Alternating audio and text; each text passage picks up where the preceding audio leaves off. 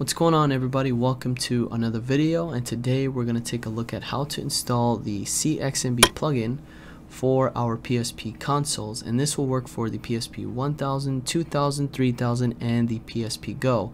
I already covered how to install it on the PSP Go, so you can check that video out in the description if you're looking for that. And the CXMB plugin, it just allows us to have a much more custom theme on our system. As you can see, I have a very nice clean custom theme here running with the icon slanted, and there's so much details that go into these custom themes and not enough credit goes to the creators. So I like to do different custom themes where I display them or showcase them on my channel. So if you're interested in taking a look at that, I'll have a playlist for you in the description down below so you can go check them all out. Let's go ahead and get started on the installation. It's fairly easy. Let's go to our USB connection and go onto our PC, and we got a nice beautiful USB mode here for a wallpaper and a nice effect of the pedals. Very good. Moving on to our desktop, and here is our PSP USB drive. And go to the first link in the description, and that'll take you to mediafire.com. And this download, this CXMB plugin, will only work for the 6.60 Pro, ME, and LME. If you're on 6.61, here is this link for you. I'll have both links in the description down below. And I'm running off 6.60, and this demonstration is for that firmware, so I'm just gonna move forward with this download here. And let's show in our folder. Perfect. And this will work for the same thing as the 6.61 firmware, so just follow these steps and you should be good to go.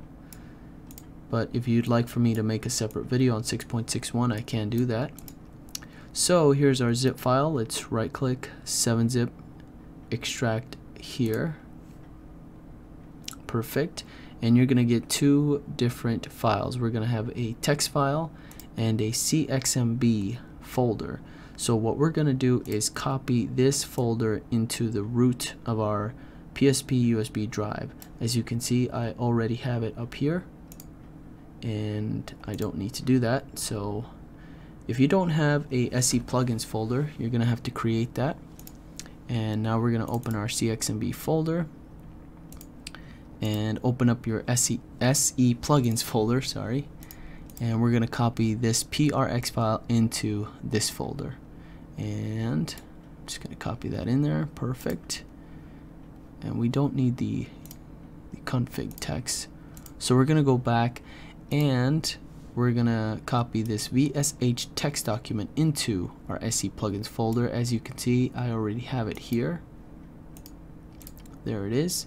If you already have it, all you have to do is open it up using your notepad, WordPad, or something that will open up a text document. So we'll open up this one too, and we're going to copy this line into your vsh.txt file on the PSP drive, and you want to have that as the first line. Then we're going to hit Control Save to save the document, or go to File and Save.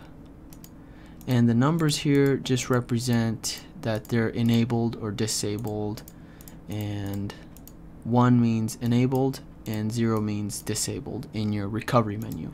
And I'll show you that here in just a second. So we can exit out of this, exit out of this. Next, we're going to install some custom themes on our PSP, and you can use the third link in the description, and that'll take you to github.com, and there are a bunch of different custom themes you can download and check out. And you can also Google custom themes for PSP, and there's just a bunch of sources out there. So what we're gonna do is just use the first one here, Anime Girls. I'm gonna download that. Let's download. 6.63 megabytes. So here it is. It's a CTF file, and we're gonna go into our PSP folder and use the theme folder, and we're just gonna copy this into here. And not all themes are gonna work for the 6.60 CXMB, and you're gonna have to convert some of them. As you can see, most of these are already converted to 6.60, and I do have a video on how to convert themes, and I'll leave that in the description down below. That way you can install any theme you'd want if it doesn't work. So, and hopefully we can do a demonstration on that so you guys can see if it doesn't work or not. So let's go onto our PSP and install the plugin. Once you disconnect from USB connection, go to select, and this will pop up the VSH menu. Go down to recovery menu, go under plugins, and make sure the CXMB.PRX is enabled.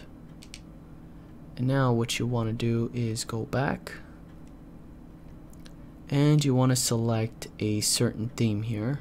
But before we do that, you would have to press select and reset your VSH. Once you reset it, it will reboot, and all the themes that you have installed are going to be under theme here, and you can see all the different themes that I got going on here, which is nice.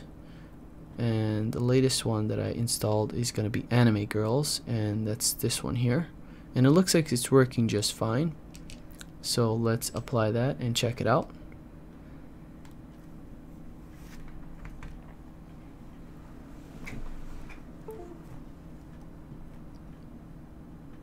There goes my remote Joy-Light. There we go. Nice. It works. Very good. And as you can see, we got a unique custom theme. Not a big fan of this one. I like to be a little bit more cleaner than this, but can't go wrong with having some anime girls as your icons. And there's so much different features when it comes to a custom theme. For example, if you go to games and we press the triangle, we go to information, and you can see a nice little detail of the blue arrows and the white arrows, or the one white arrow, two blue arrows, and the slanted icon at the top, which is nice. So it's pretty cool, and there's so many little things that they hide, and sometimes you just want to go look for them a little bit. And one of them, I think, is the background.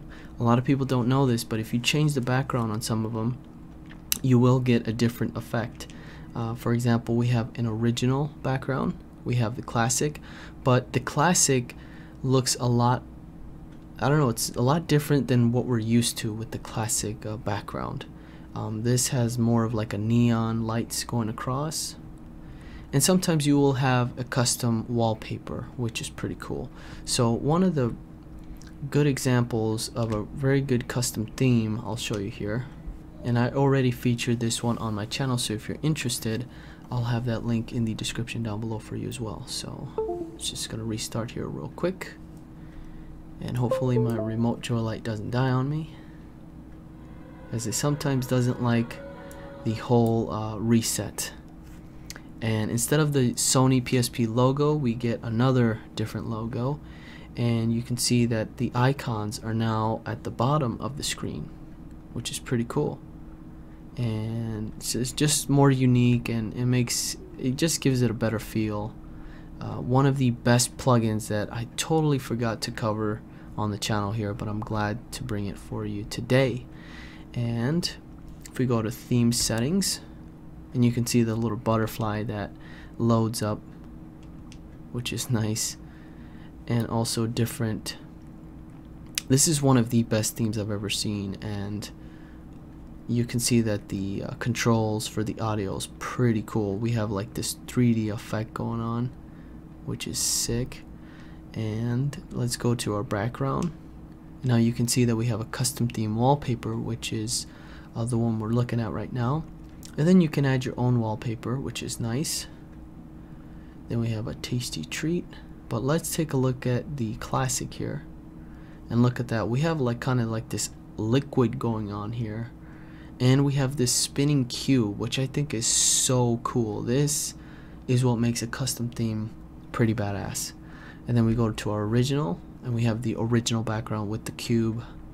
And if we go to tasty treat, we have like these particles that kind of fly around, you can see that, and the neon lights going across, which is pretty cool. And I think that's I don't think the wall, okay, so the wallpaper does have that too. So it's basically any wallpaper and you have a nice little detail there. So, and that's basically it. That is how you install the CXMB onto your PSP system. If you guys have any questions, as always, comment down below and I'll try to get back to you as soon as possible. If you haven't already subscribed, please subscribe to the channel, hit that notification bell so you don't miss a video like this one. If you enjoyed it, give it a thumbs up. Take care guys, and I will see you on the next one.